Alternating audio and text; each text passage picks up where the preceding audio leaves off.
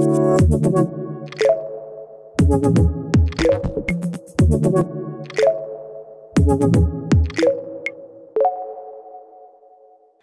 right. Welcome, everyone. It's really good to see all of you here today. My name is Hanna van den Bos, and I am from Studium Generale. We organize all kinds of activities, also like this one, on topics that matter. And you can see some on the screens on there. We will also have more events coming up for November, so be sure to check our website as well. And it's also good to know that we have a certificate that you can get as a student from Tilburg University, for which you have to visit 5 of our events, write a small report about it, and give your own personal reflection about it, and then you can get the certificate, actually. If you're interested, please check out our website as well. But I'm not alone today in organizing this event. I'm really pleased to invite Julia on the floor from AI Forward Forum. Judita, who's sitting there, is also from AI Forward Forum, and they will tell a little bit more about who they are and what they do. So, please.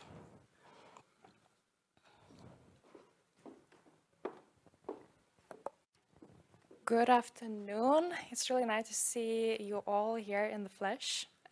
So, about the AI Forward Forum. Is this moving?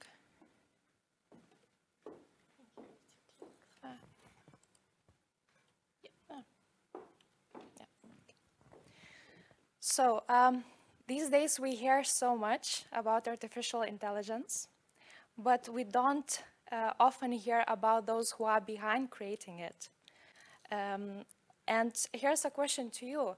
So actually, who do you think are the fields or areas that are important for creating general purpose AI systems? So those systems that are supposed to be reaching human level intelligence. And really, this is the question for audience participation. So if you can just raise your hand and shout out, what do you think? Who are the people who are, what sort of areas are important? Anyone? Yeah?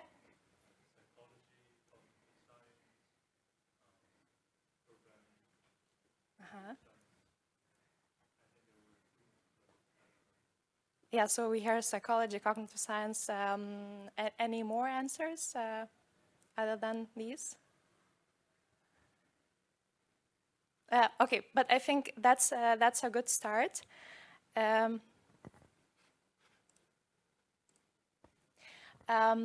So indeed, psychology, cognitive science, art, we think, law.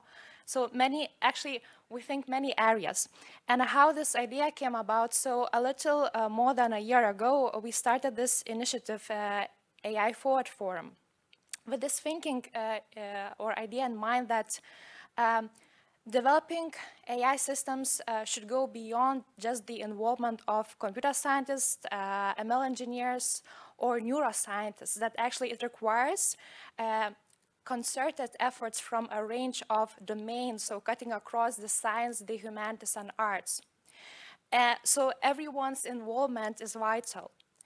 And we also think that there are societal implications to this, because would you rather have AI systems developed by a small group of people, or be it a societally driven process? So all these ideas were simmering in our heads, and then we started AI Forward Forum as a platform for different people to come together to exchange ideas related to artificial intelligence, and ideally to come up with a set of new ideas, a roadmap that could be useful when developing general purpose AI systems. So what we do in practical terms, we organize an online talk series that takes place every month, and to which we have been inviting a bunch of prominent speakers all across a range of domains, so psychology, cognitive science, computer science, design, philosophy, you name it. And Also, the geography of speakers is very wide, so the United States, but also European countries, Sweden, the Netherlands, of course, the UK, France, and so on. And here also on the slide, you can get a taste of what's coming up still this autumn. So a talk on game AI and quantum computing. And if you would like to know more about this initiative, you can go to ai-forum.com to check out the recordings of previous talks and some associated resources. You can just subscribe to our newsletter and hopefully join this growing community. So that much about AI Forward Forum. All right, then I will take over again. Really check them out. I think they do really interesting talks online. So yeah, definitely visit one. All right, so today, of course, you saw the title, the technological future of food and farming. Quite a title, I think. But what do we want to actually discuss today? Well, of course, you have big debates going on today about food scarcity, climate change, but also the recent Dutch farmers' protest, actually. They really make you think about what the future of our food production will look like. And then really the question that is raised a lot, I think, is saying, can technological innovation solve everything, or are there other steps to take as well? That's a debate you hear a lot. Thinking further about these questions, we have invited 3 speakers today who will tell something about this. First, we will start with Oane Visser. And then we will have a case study talk by Amanda Cawston. There will be then, after the second lecture, we will have a 10-minute break. And then we will end with the third case study talk by Julia Keppler, and then end with a 50-minute interactive Q&A, where we also really want you to participate, ask any questions that you may have. And this interactive Q&A will be moderated by Julia and Judita, who you just saw. Okay, then I think it's time to introduce the first speaker. Am I pronouncing it right? Oane? Sorry. Oane Visser. He's an associate professor from Erasmus University in Rotterdam. And his research interests lie in new digital technologies, large-scale farming, and also the financialization of agriculture. And for today, he will actually tell us more about the current developments in agriculture technology and also connect it to bigger issues that we're seeing right now in our society. So please give a big applause for Oane.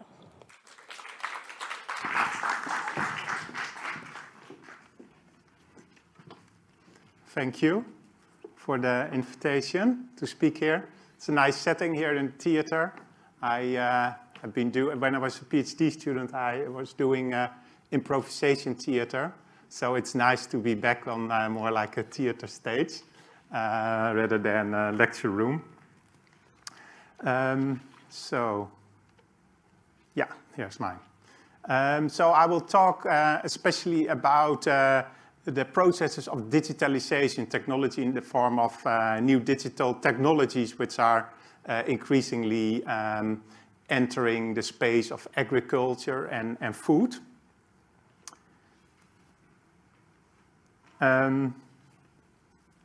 Technology is sometimes seen as a solution to a lot of problems which are kind of haunting agriculture in the Netherlands and lots of other countries. Yesterday, a new report was, as many of you will know, a report was presented about the nitrogen crisis, and we had a very heated summer, both in terms of temperature and in terms of farmer protest. There is a lot of debate about the challenges which agriculture is currently facing, and a big part of that debate is whether new technologies can be a solution to address the problems, and especially the environmental problems of agriculture. So the current food system, both here in the Netherlands, in Europe, but globally also, faces a lot of problems, mounting problems, which become more and more aware, not only to scientists, but also increasingly aware to farmers themselves, to the broader audience. So we have a whole range when we think about the environmental challenges. We have water and soil pollution, we have soil degradation. Part of my research was in Russia and Ukraine. There you have the very fertile black soils, but even they are not as fertile already anymore as they once were. They seem like infinitely fertile. And the same is for the most fertile ground in, for example, Flevoland, which is diminishing. So then we have the large footprint of global food transport. We are importing strawberries in winter from Morocco and Kenya, and flowers. Recent studies just last year showed that we have been underestimating even that footprint. It's bigger than we thought. Then there is decreasing effectiveness of chemicals. Yeah, we see especially in the US where there has been much more even use of chemicals than in the EU, that there is growing weed resistance of all kinds of weeds. Resistance against those chemicals is increasing. We see the rise of animal diseases. Just this week, it was announced that all the chickens, the poultry has to be locked up because the new bird flu risk, and it's just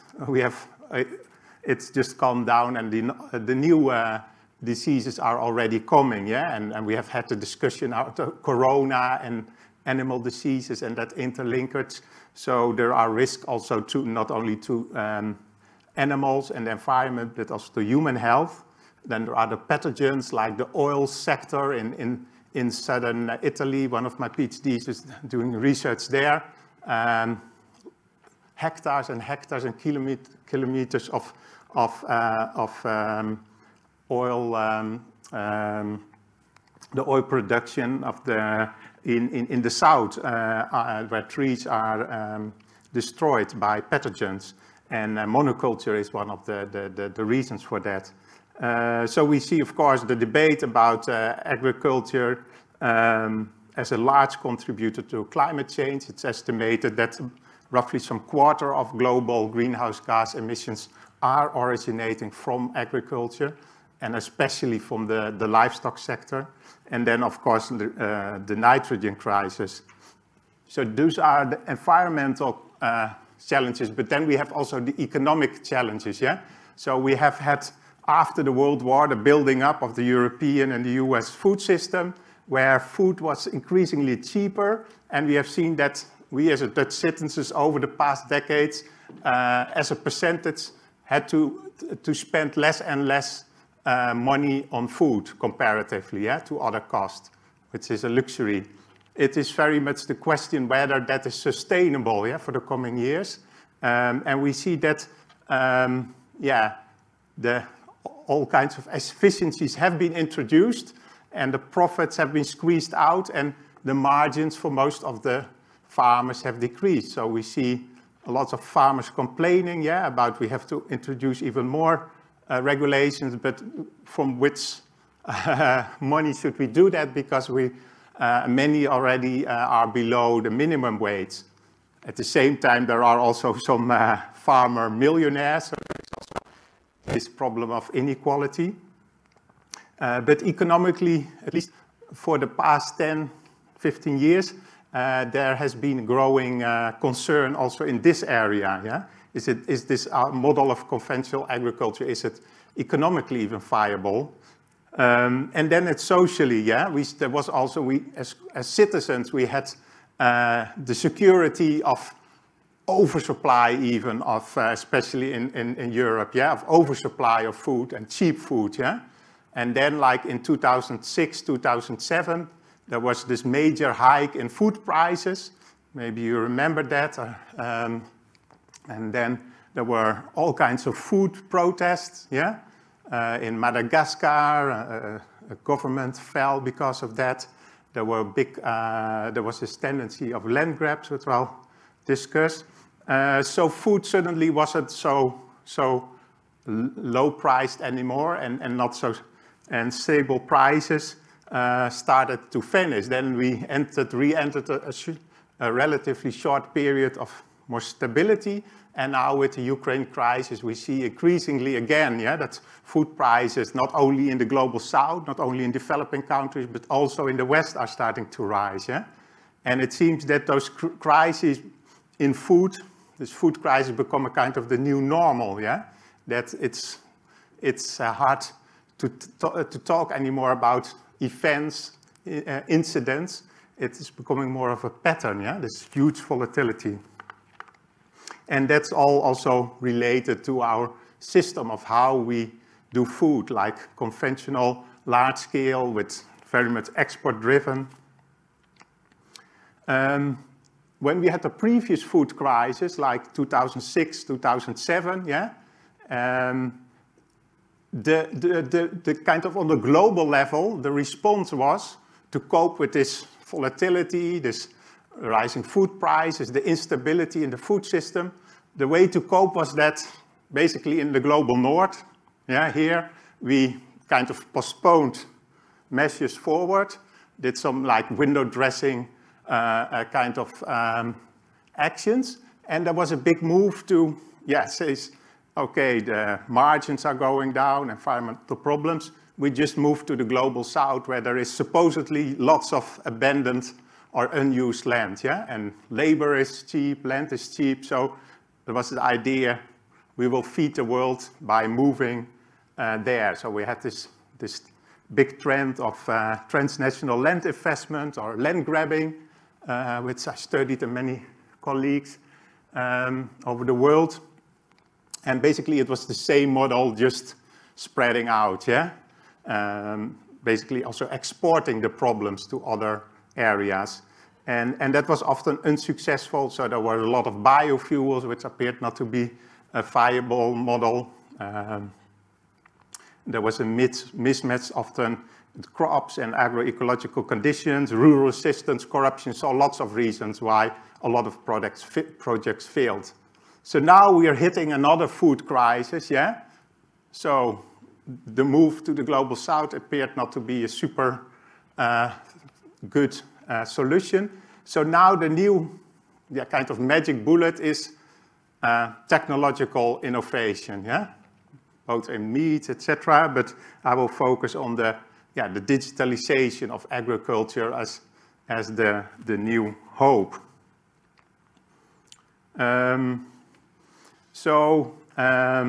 There's a lot of talk about an emerging or already ongoing digital revolution in agriculture,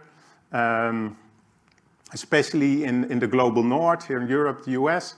But there is also very much the idea that the green revolution, which was taking place in the global south in the 50s and the 60s, introduction of pesticides and fertilizer, basically, and some tractors sometimes.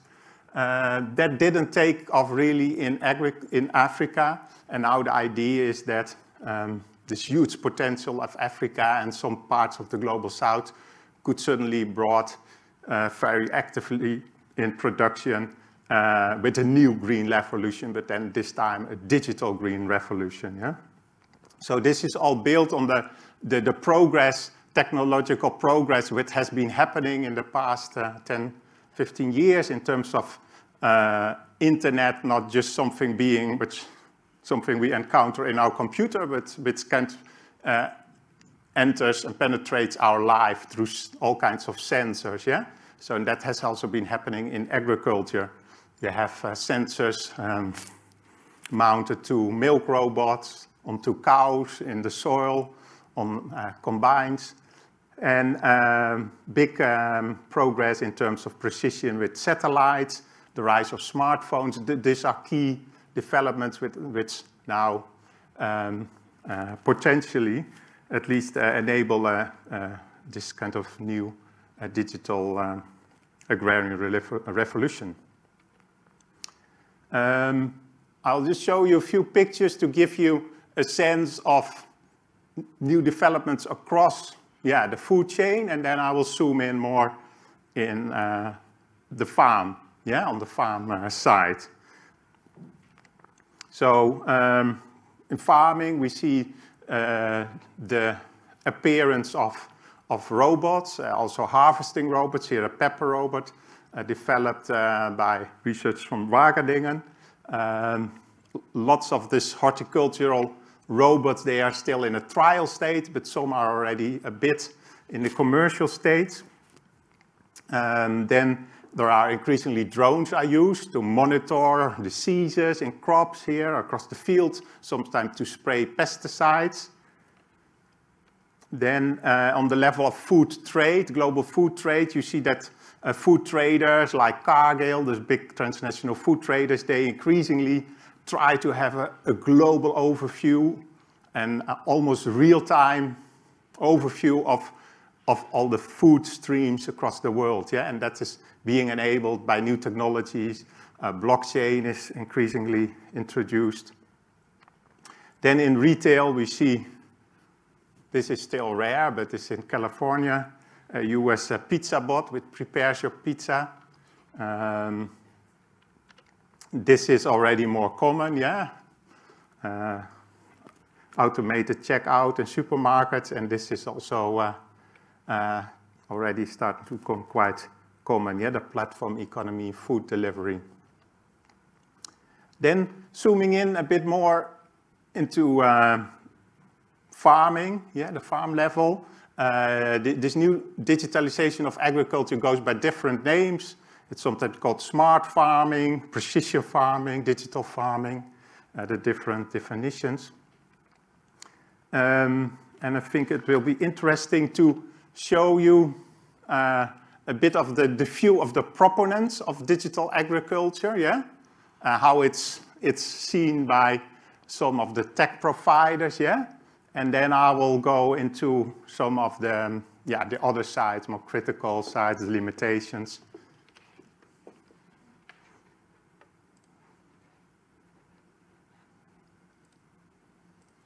This one or this one? Yeah, this is fine, So there will be two very short little movies. These are basically ads by KPN, the telecom company. Oh, there's no. It worked so well. Just. Yeah.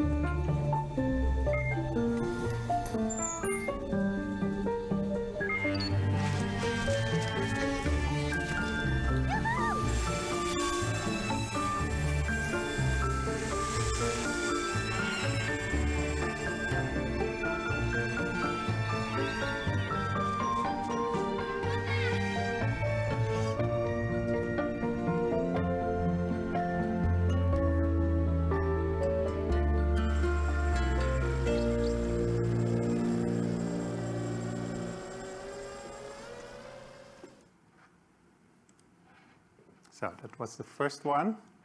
And then another one also by the telecom company, KPN. Very brief one. Unfortunately, for the foreigners, it's just in Dutch. We cannot explain. Hebben wolken 's morgens rode randen, altijd is er wind en nat voorhanden. Nou, nee hoor. Een zuidwestenwind kracht 3 en maar 10% kans op neerslag. Prima weer om te zaaien. Internet net zo mobiel als jij. Maar het ben er wel mooie wolken. Voor generatie KPN.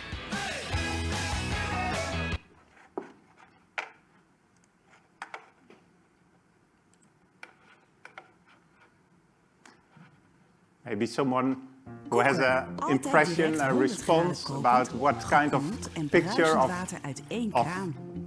digital agriculture you get, or what kind of emotions or feelings that it evokes? Any?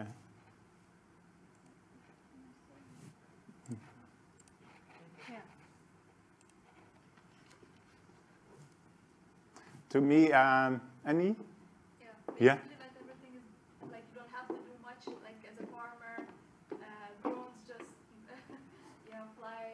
You have mobile apps, but everything is like working well. You just need like good internet connection, and everything is solved. Yeah, it's like you can just stay in bed.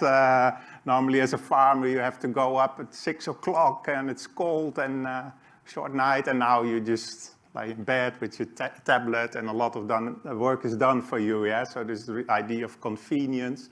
And also, yeah, the second movie, what kind of a message does it send about agriculture, digital agriculture, the use of smartphones in response? I think it's very much, to me, it gives this idea of precision, yeah? So the farmer, it's all intuition-based, and it's also an old farmer, like this idea, it's outdated knowledge, yeah? And then you have the digital world at your fingertips, and suddenly you get a super precise answers, yeah? And you basically, the farmer knowledge is also a bit kind of discredited here in my perspective, yeah?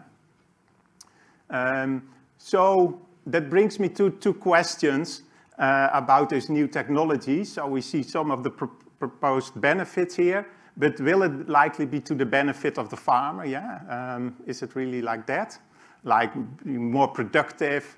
We have the problem with a lot of young people not wanting to go into agriculture. Are you now suddenly thinking like, okay, I leave my office and I'm going to the field to become a farmer? And is it good for sustainability? Yeah, I will focus mostly at the first, a few things about the last, because the other speakers, I think, will talk more about the last point, about sustainability. So I will focus more on the social, economic sides, political sides of it. So the question is there, yeah, about precision, imprecision of these new technologies, empowerment, or is it disempowerment? This is the first topic I will discuss, and then I will go into the aspect of the data, yeah, data surveillance and the risk of that and data capture. So I will focus a little bit on one aspect of agriculture technology, because there are so many, yeah, and that's in arable farming, where there is this currently increasingly popular idea of technology of yield mapping. What is that? So the idea is that data becomes very central to the work of the farmer, say a farmer who has potatoes or wheat, say. And the idea is that before you start planning, yeah, in the side, you base your work not on your experience from the last year, but on prescription maps generated by software, yeah, which give all kinds of very precise advice of how much you should apply, how much fertilizer, of how much seed in a particular spot in your field, yeah? So supposedly very precise, and then you do different actions across the season, yeah, along the circle, like seeding. And then as a farmer, what you do some action, but every time, ideally at the same time, you gather data, yeah? So you're both doing your agriculture work and sending data into the cloud, yeah? So you're soil sensing while you're seeding, you're fertilizing, and then collecting also data. And then on top, I will focus most on that.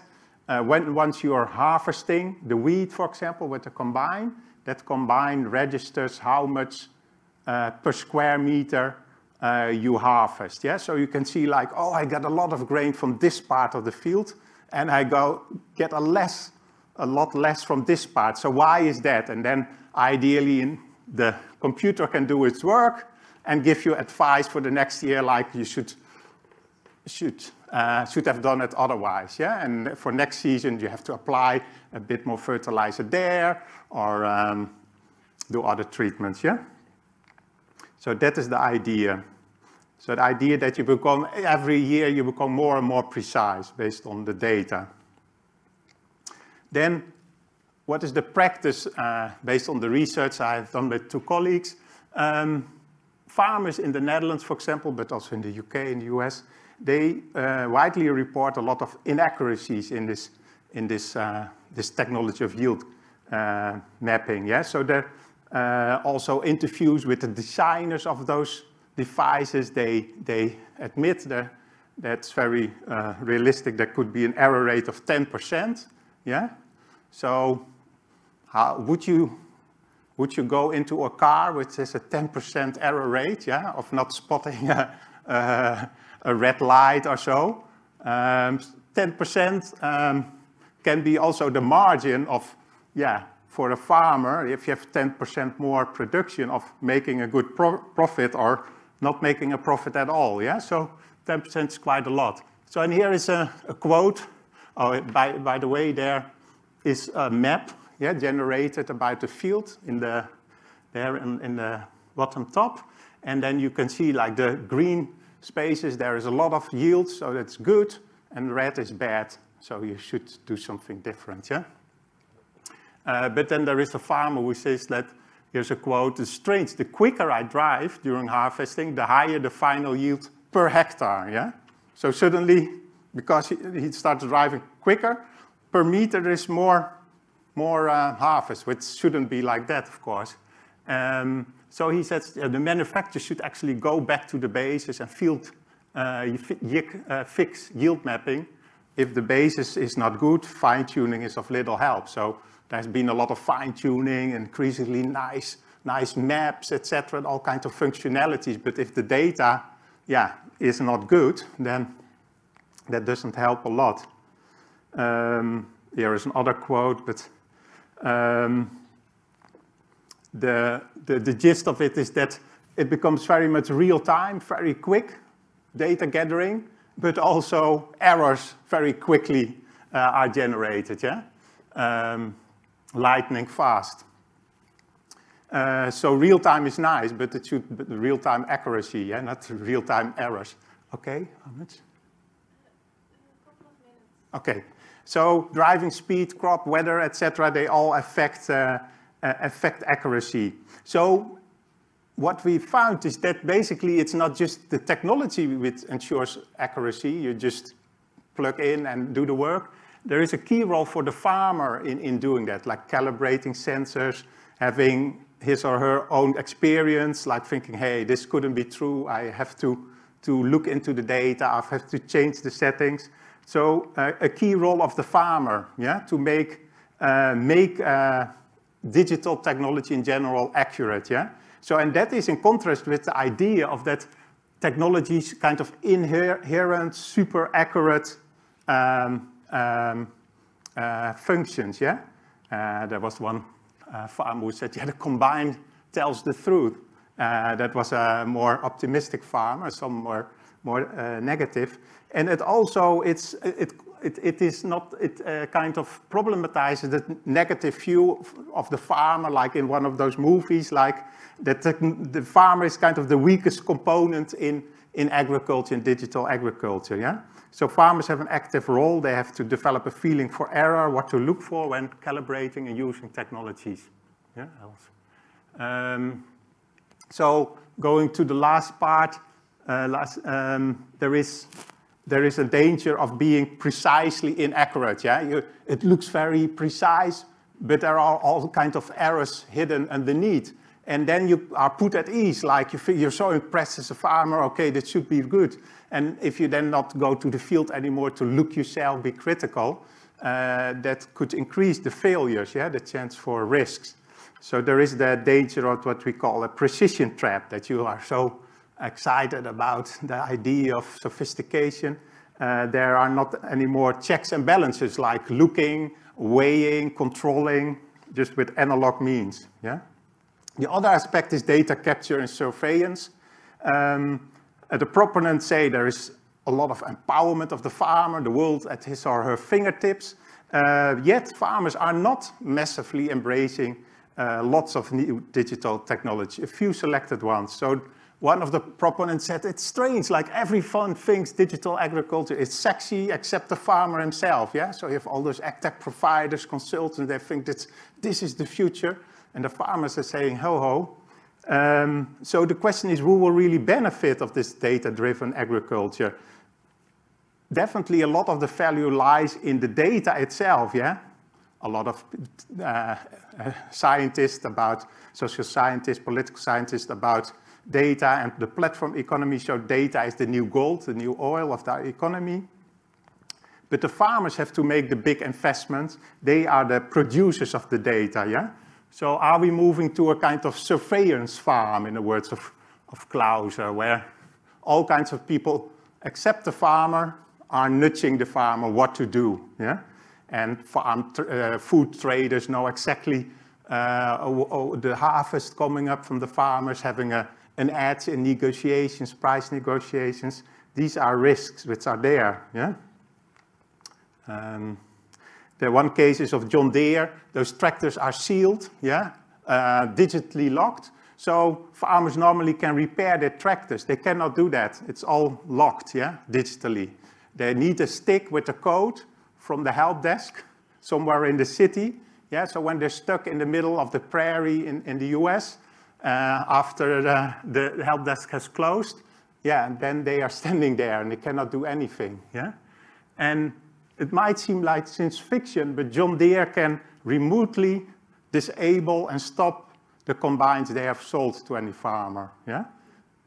Maybe a few years ago, or maybe now it seems science fiction, but for example, the Russians, when they occupied Ukraine, I did a lot of research in that area, they stole quite a lot of combines, and then those John Deere combines, they were digitally stopped, so they couldn't be used anymore. Now, you think in this case, nice, maybe, but it might be a bit scary that someone in an office somewhere can just lock down tractors in other parts of the world, yeah? And what if it would be hacked, yeah? So there are problems around data capture and surveillance. Also about workers, finally about sustainability. Yeah, will digital technologies, I pose it more as a question in terms of time, will it be a solution for the many environmental challenges? Would it be a kind of utopia like this, like technology nicely coinciding with nature, small scale, biodiversity, all kinds of crops? Or is it more like this, yeah? Increased monoculture and destruction. Thank you.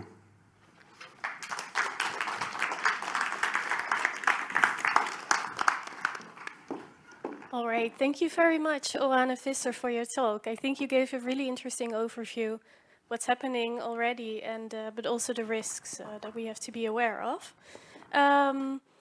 There's no time to ask questions anymore, so keep them for the end. Then we have plenty of time for you for your questions. So for now, the next speaker, it's Amanda Cawston. She is assistant professor of philosophy here at Tilburg University. Especially her focus is political philosophy and the ethics of violence and non-violence. And she also addresses topics in animal ethics as well. And today she will give a small talk about an ethical critique actually into lab-grown in vitro meat, posing that it's not actually an ethical solution. So please give a big applause for Amanda Cawston.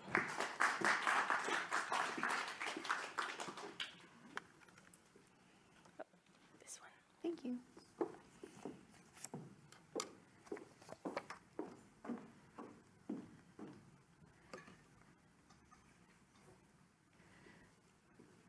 Oh, all right. Can you hear me all right? It's working? Great. Thanks. Thanks very much for the invitation. Very pleased to be here. I wanted to start off by saying I'm a philosopher, surprise, but my initial training, actually right out of high school, was biotechnology.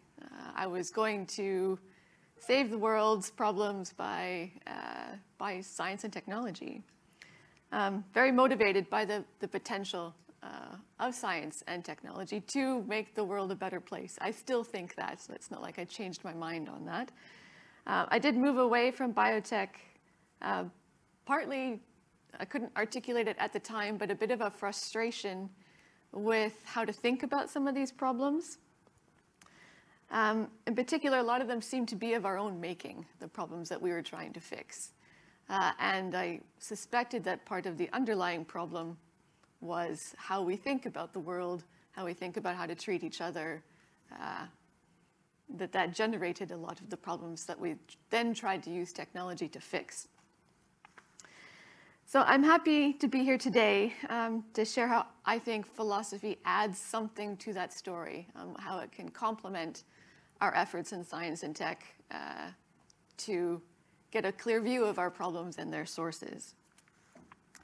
Today, I am going to look at a particular focus on a specific technology that has been touted as one of the problems, one of the solutions to a problem, and dig into it a little bit from a philosophical perspective.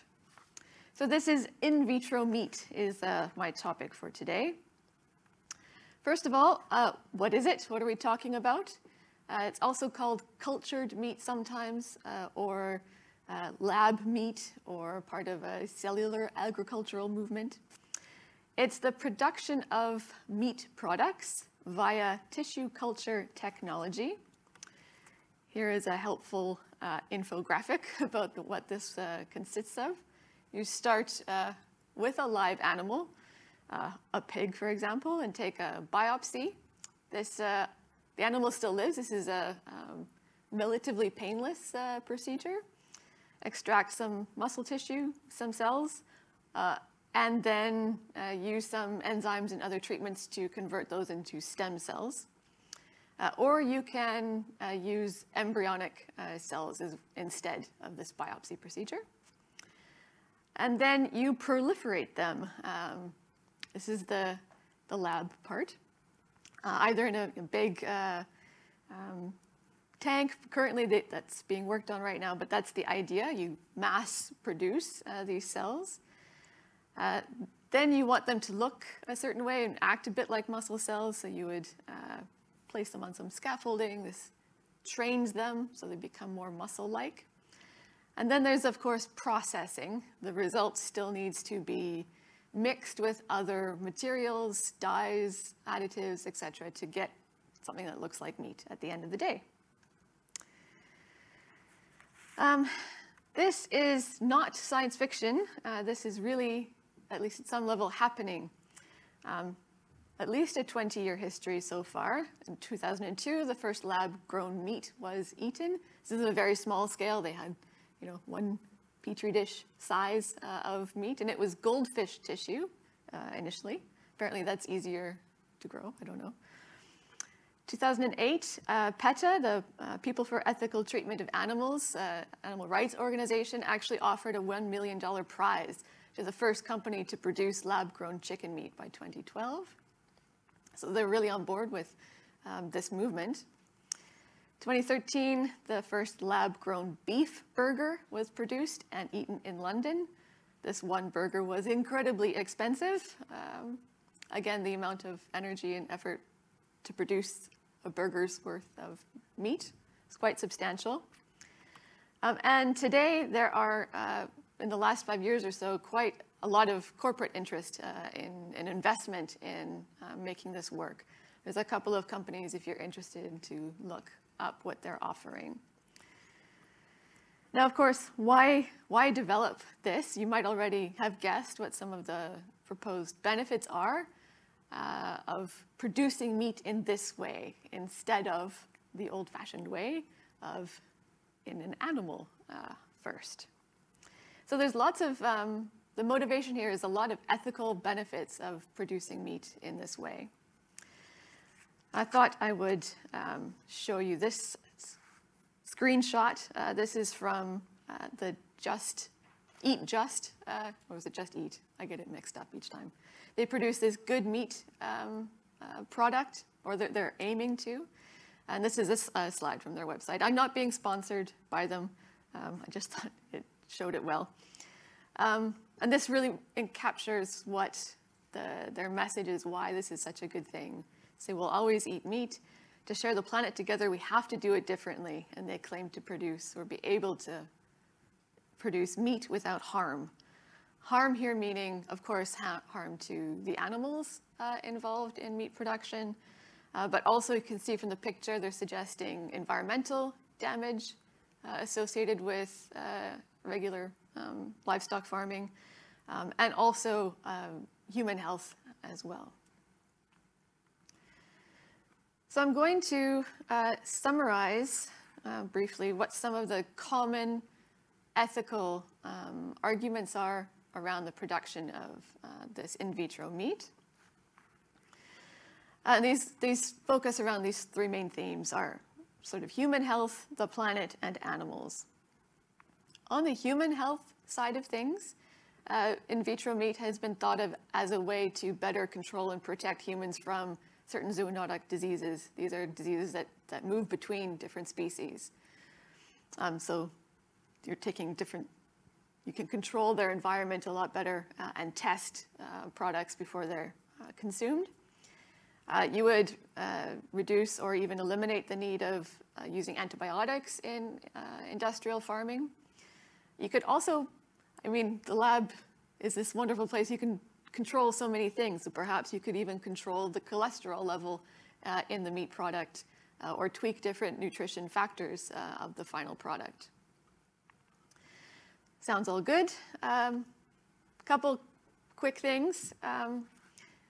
It's currently quite expensive, these meat products. I mean, it's still very much in a development stage, but it is incredibly expensive. So the extent to which these health benefits would be enjoyed by humans in general, this would not be possible, as it's going to be rich people who would be able to enjoy these benefits. And as I mentioned, there's still a lot of processing that happens. It's not just sort of pure meat tissue that is produced. It's mixed again with additives and dyes and other stabilizers and things to produce a final product that looks and tastes and smells. Texture is something recognizable. So that might reduce the sort of health benefit picture of such meat. On the planet side of things, it's celebrated as a way to reduce the carbon output associated with the production of meat. You don't need to cut down rainforests to make pasture for livestock. This looks like a really good reason to pursue in vitro meat. Currently, this is not been achieved. So the current productions, they've not been scaled up yet. Again, they're still at a development stage, but it's currently still quite energy intensive, the production of such products. And on the animal side, this is perhaps one of the most motivating points for me. You eliminate the slaughter of animals. You just need a biopsy or embryonic cells. You don't need to kill any animals to produce this meat. You eliminate or at least reduce the suffering that's involved in the production of meat from the animal side. And one of these companies even suggested it enables us to have a respectful attitude. There's still lurking problems, though, with this claim, and that's the growth medium that the cells need to multiply and grow, has traditionally relied on what's called fetal bovine serum, which is what it sounds like. It's serum produced from the blood of fetal bovines, baby cows. And they've had a really hard time finding an alternative that is not derived from that source. So currently, there have been one or two companies that have claimed that they have an alternative, but from what I've read, maybe we'll find out later if this is true, that this is unsubstantiated claim, or not quite perfect yet. But this is still currently a problem. Okay. Now, this quick overview and the problems that I've hinted at so far in terms of the success of these ethical benefits of in vitro meat, a lot of these problems you could think of as technical problems. Like, yeah, it's currently expensive, yeah, it's energy intensive, but these are technical problems that with more research, more study, we can scale up and we can address these problems. These are not necessarily insurmountable. I want to raise one more problem, though, an ethical problem, which I don't think is the same kind of thing. It's not solvable with just more technology. And that's a concern for our attitudes. Okay. So as Hannah said in her introduction, my aim here is to suggest that despite all these proposed ethical benefits, I think there are serious ethical costs and risks associated with producing something like in vitro meat. So I want to say that in vitro meat actually fails to address one of the fundamental problems with meat eating, and therefore does fail to be a satisfactory ethical solution to the problem of meat eating. I'm going to do two things. First, I'm going to try and say what I think this fundamental problem is with meat eating, and suggest it lies in the attitudes that it expresses towards animals. And second step, I want to show that those attitudes are retained when we move from traditional meat to in vitro meat, and therefore we have not solved the problem. All right. I should maybe preface this by saying I don't want to discount the incredible benefits of reducing or eliminating slaughter of animals and suffering. Those are important things. I'm not going to say that those count for nothing, but they don't count for everything. And I worry that there will be problems in other areas if the attitude problem is not addressed. All right. So, quick two-line summary of animal welfare ethics. Animal welfare ethics traditionally has centered on two main avenues or questions, issues related to how we might think about animals' ethical status. So we might be concerned about animals having certain rights, and that might be why it's morally wrong to treat them in certain ways, either to eat them or use them in scientific experimentation or in other ways. That might be wrong because they have rights not to be used in that kind of way. Or you might be interested in suffering. That what is morally wrong with certain practices is the pain and suffering that creatures undergo or experience as part of that process. And on either of these routes, it actually looks quite plausible that something like in vitro meat solves these problems, right? If animals have rights not to be killed or eaten or mistreated, we're not doing that anymore with in vitro meat. We take a small biopsy. It's really hard to say that that would be against violating a right. And same with suffering. We would be, if we can get rid of the fetal bovine serum part, we would be eliminating the suffering criticism of meat production. So on the ethical front, this looks promising. But my first goal here is to show you that there might be something more, another feature that's ethically or sort of morally relevant to our evaluation here. I'm going to do that by talking about two problems. One is to give you an analogy that might prompt your intuitions to think that there's something more. And one discussion of eating people. It's not what you think, so hang on. We'll be talking about philosophical claims about why we don't eat people. Okay. So these are going to show, I hope, why we think there's something in addition to concerns about rights or concerns about suffering. So I'm going to start with the analogy. So here's the first, this is the current suggestion of moving from traditional meat to meat star. So this is how philosophers talk sometimes, in vitro meat. If we do this move, we eliminate animal suffering that's currently required to produce meat. So tick on the suffering side. No animals' rights are violated. So tick, we've got rights covered. We've even got a sort of pragmatism point here covered in that, and we hear this frequently, it's unlikely that everyone's going to adopt vegetarianism. So given that sort of practical reality, if you're concerned about animal ethics, then moving to meat star, to in vitro meat, will avoid this sort of practical problem that humans aren't going to get on board with vegetarianism. So without meat star, people are still going to eat meat. Animals will still suffer. So we should go to in vitro meat. Okay, so here's the analogy. So this is the current structure. Let's look at another example that follows the same structure.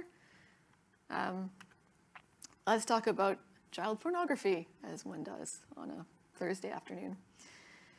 So imagine we suggest moving from child pornography to digital child pornography, CP star.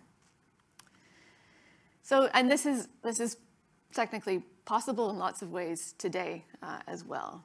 So we produce pornography that looks like children are involved, but it's produced artificially through digitalized images. If we do that, no child will suffer in the production of that pornography. Of course, the suffering of children in production is a frequent criticism of why child pornography is bad. No children's rights will be violated if no specific images are used. It's a generic image, for example. And we have a pragmatism point here as well, that despite our concerted efforts to eradicate child pornography, it persists. And perhaps we should pursue alternatives that address the current suffering that continues on without this alternative that we could make available. Okay, so what I'm hoping here is that your intuitions on the child pornography example are, oh, no, there's something still wrong with digital child pornography.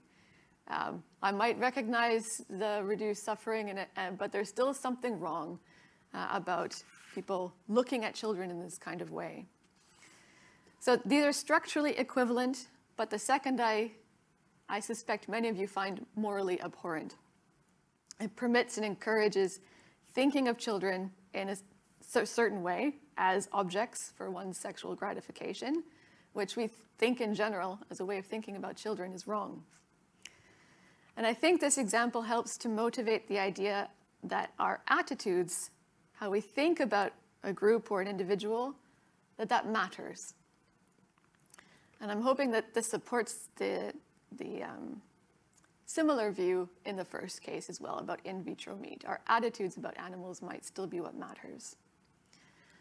And I think the burden here is on supporters of in vitro meat to say what's relevantly different about these two cases. If you want to think, no, in vitro meat is still fine, you need to say what is different between these two cases. Okay, so that's the analogy. Now onto the eating people point. Cora Diamond, pictured here, wrote a fascinating paper in 1978 called Eating Meat and Eating People. And she asks us to think about, we don't eat people. Why is that? And it's not because of rights or concerns about suffering. We don't not eat people because of we'd be violating some of their rights or concerned about suffering. It's something else. And she thinks it's because it's a consequence of thinking about people in a certain way, having this fellow creature response. She talks about, she has this opening story. I think it's Orwell who talks about this naked soldier story, fighting in the war, got the rifle out, waiting for enemies to appear. Enemy soldier pops up, but they were caught off guard, and they have their pants down because they were going to the loo, as it were, and is running across in a panic with their trousers around their ankles. And Orwell notes it suddenly is a human. It's suddenly not an enemy soldier, some abstract entity that I can kill. It's a fellow human that suddenly it becomes really difficult to shoot at. And this is the difference between an enemy soldier who is killable and having this it's a fellow creature, that's a human that, it's not so killable anymore. And that's the connection for why we don't eat people. They're not edible. That's not what we do to humans, that we see as humans, as part of our fellow creaturehood. This fellow creature response, she describes it, is this feeling of being in a certain boat, as it were, as our fellows in mortality, in life on this earth. And that's not having that feeling towards animals is what makes them edible for us and distinguishes animals from humans. We don't see animals this way, and that's why they are edible. We see them as edible. Almost done, if you're concerned about time.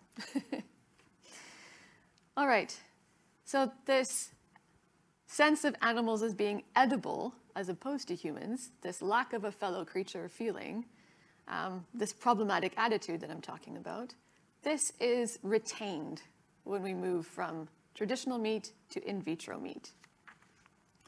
Animals are still thought of as edible. That's the whole point of in vitro meat.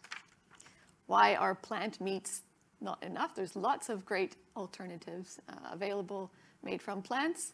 Why the push for those aren't enough? We need alternatives made from animals specifically. The response is, well, those aren't real meat. What I need is actual from an animal, because it's animals that are edible. And that's what's kept constant from the move from traditional meat to in vitro meat. So developing in vitro meat perpetuates the view that animals are edible. It doesn't force us to confront this lack of a fellow creature feeling. It continues, it's really important to grow this kind of cell culture because animals are for eating. So this blocks the fellow creature response.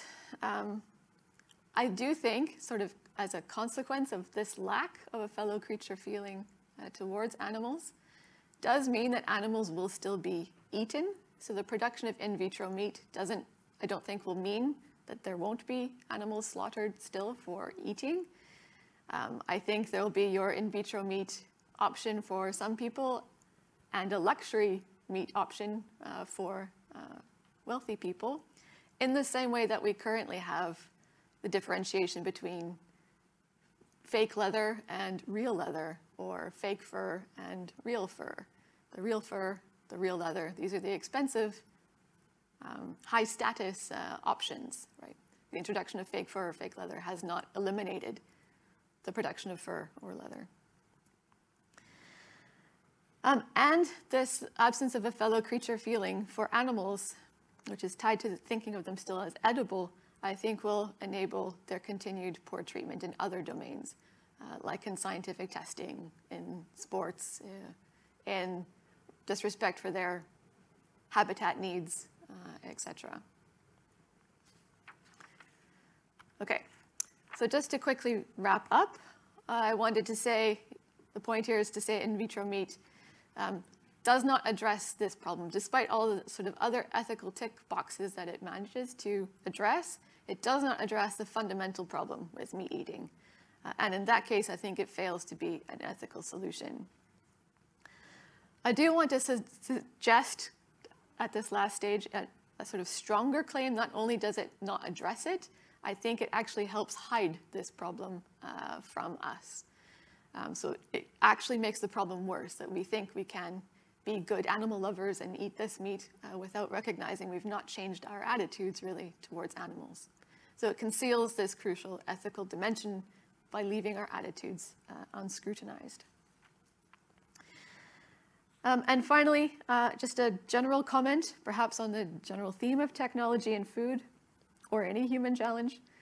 I do think many problems, of course, have technical and ethical aspects, and we do need to investigate how these interact with each other and how they're co-produced. And remember, of course, that many ethical problems are tied to how we think about others and how that translates into how we treat others. And technology can make it easier to confront this dimension, or it can make it easier to hide from this dimension of our activities as well. So that's it for now. Thank you very much for your attention.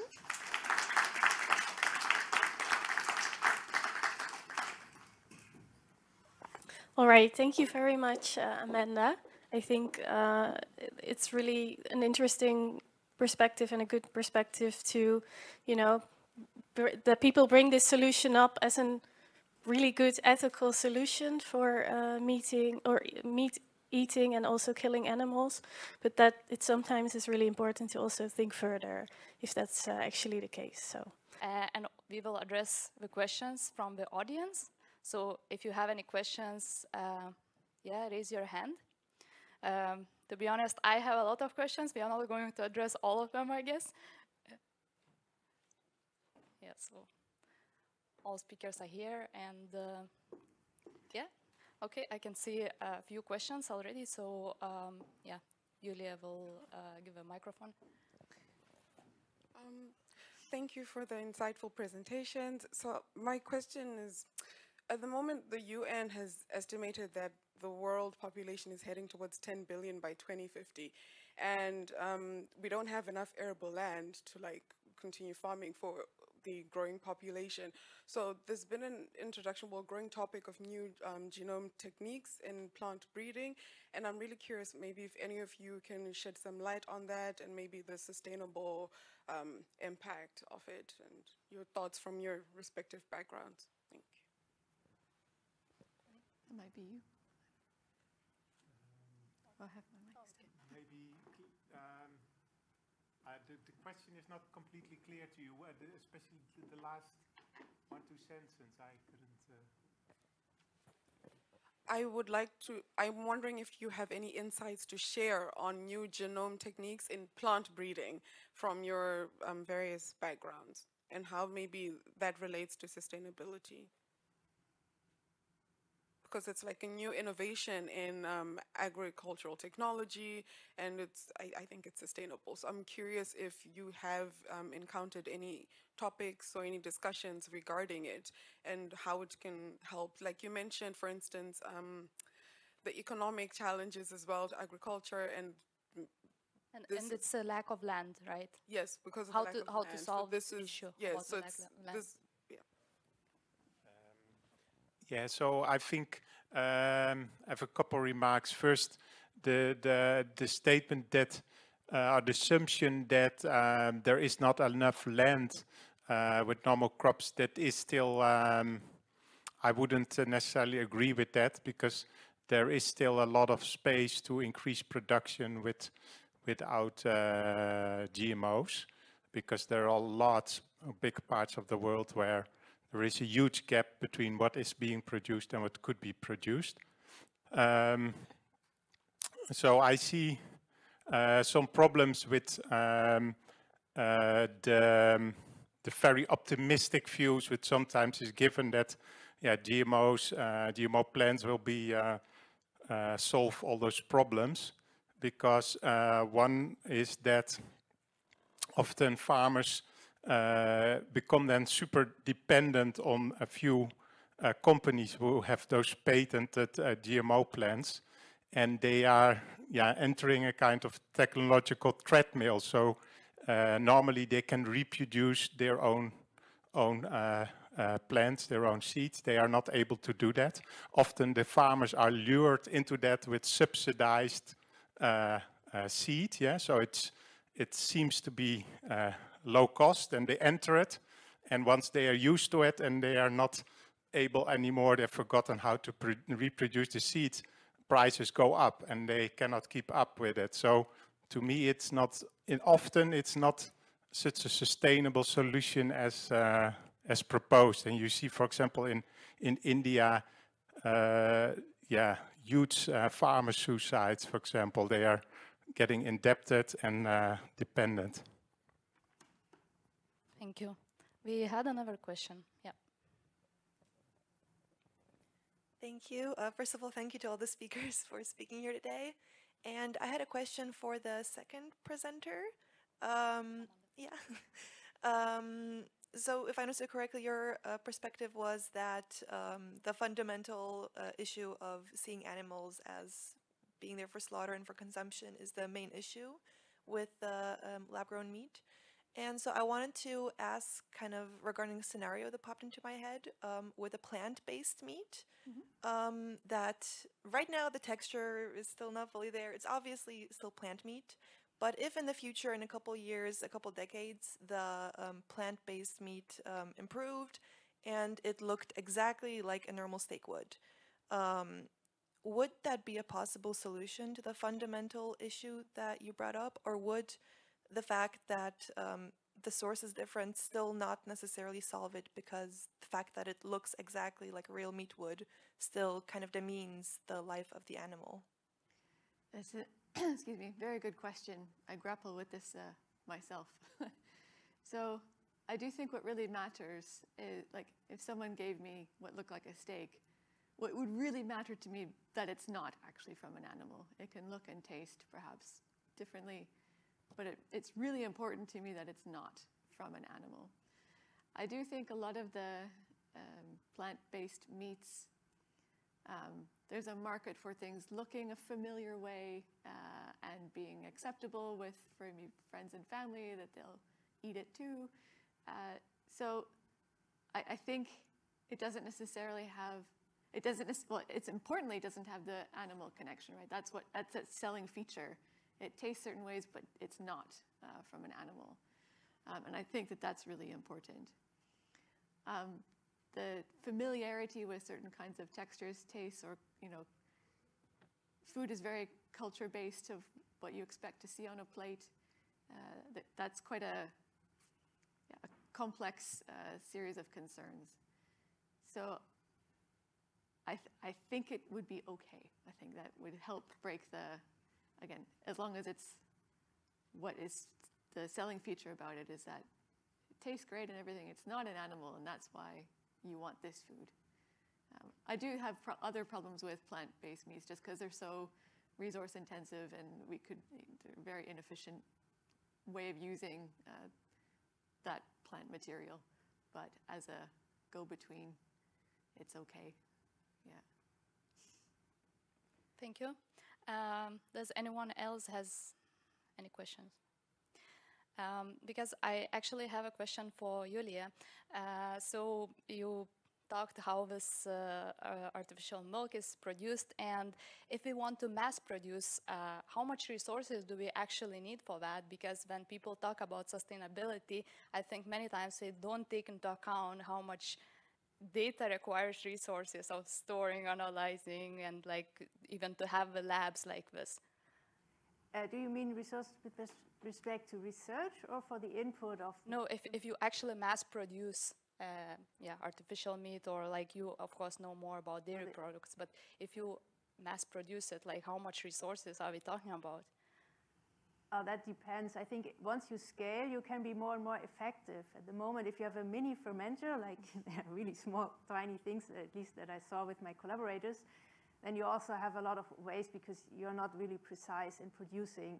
I think once it's scaled, you need not much land to place the fermenter. It can be anywhere in a basement somewhere. So it's independent of the climate. So you can also put it in the Arctic if you like, but the resources for the feed are still high. So I cannot say a number for this. The input is necessary you need nitrogen and carbon to grow, or a gas or anything else to grow the microbes. Since I'm not the fermentation expert, I cannot really say, but there are resources necessary. Yeah, yeah. And do you think that it would be like also produced by companies, or like in the ideal case scenario, because I know like there are those also sci-fi scenarios where every one of us could just like produce any product for ourselves? Yeah, I could imagine more that maybe farmers are producing it, having fermenters on their farms, producing maybe sugar beets, and then the sugar just goes directly in, keeping the transport as low as possible to really have everything on site, and then happy animals around it, which still have a existence. And yeah, but there are these ideas how this could look like in the future. Yes. So talking about the farmers in Oane presentation, that was a very nice model of digital innovation, right? But I can imagine that there are like a few countries that actually lead this innovation. But what about those countries that are actually kind of left behind? Like, what is the gap, and how can we bridge this gap between countries that actually lead this technology innovation and who are kind of left behind? Yeah, you see that is, of course, the US and the EU, they are leading it, and a bit in Japan. So we see that there is now a drive to develop also a kind of digital agriculture for the global south, for example, in Africa and Asia.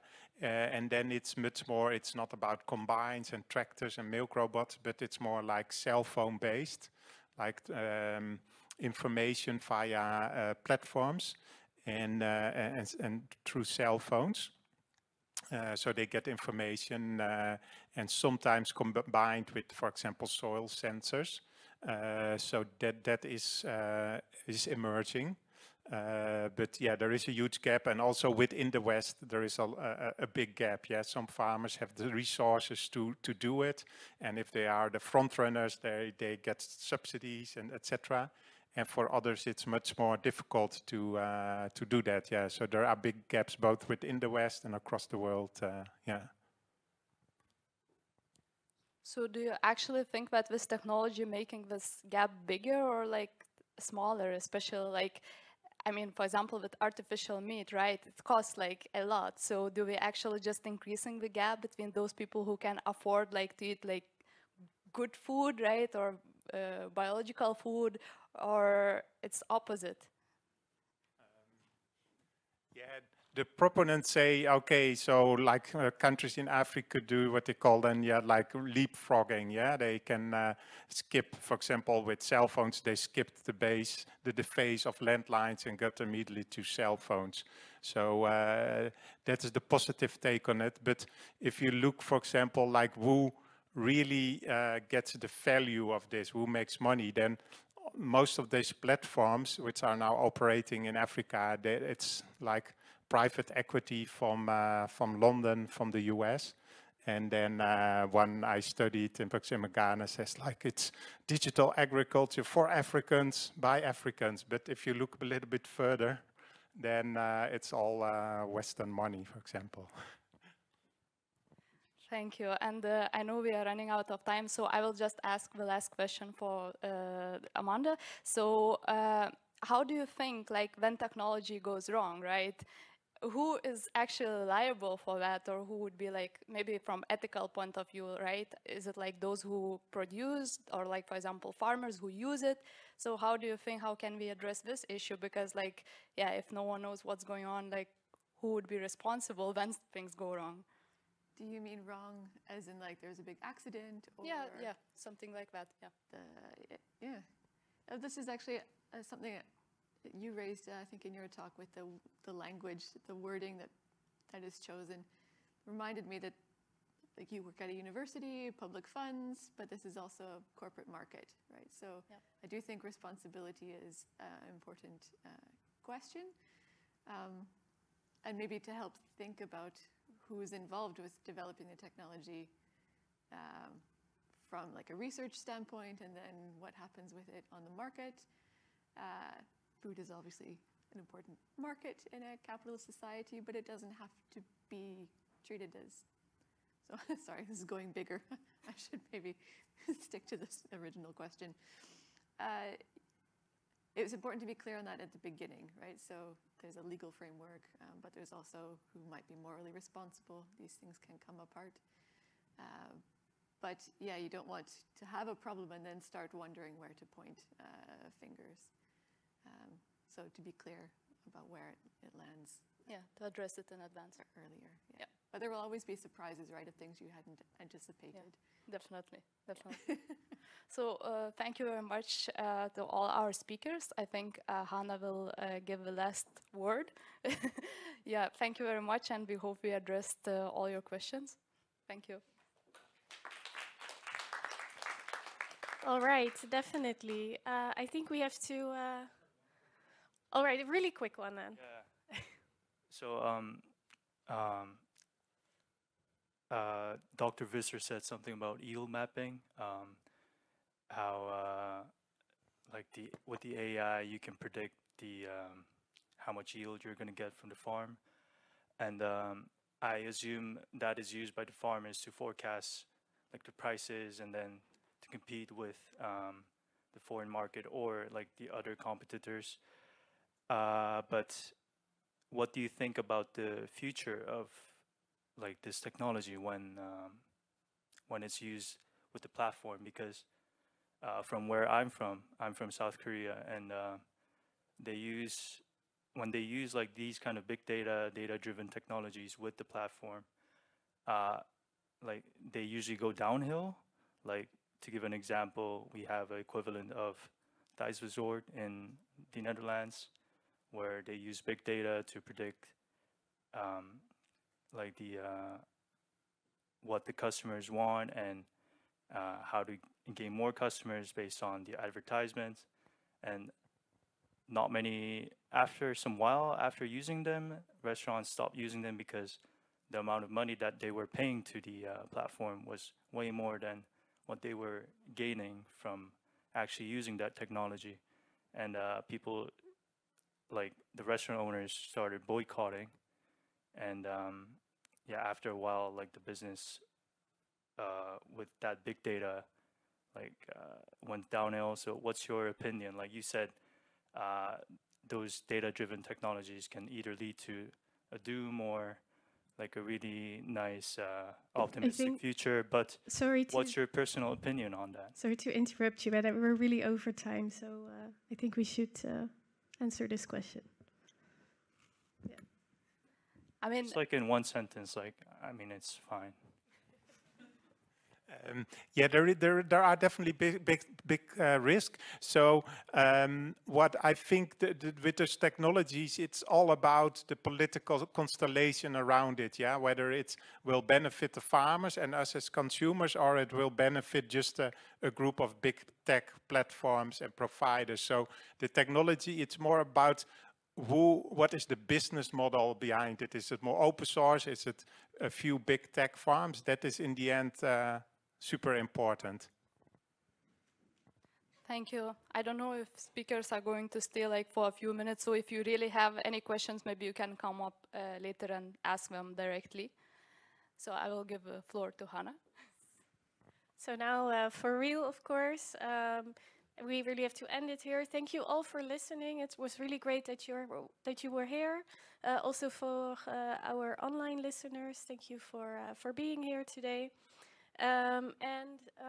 Actually, I'll switch this on quickly.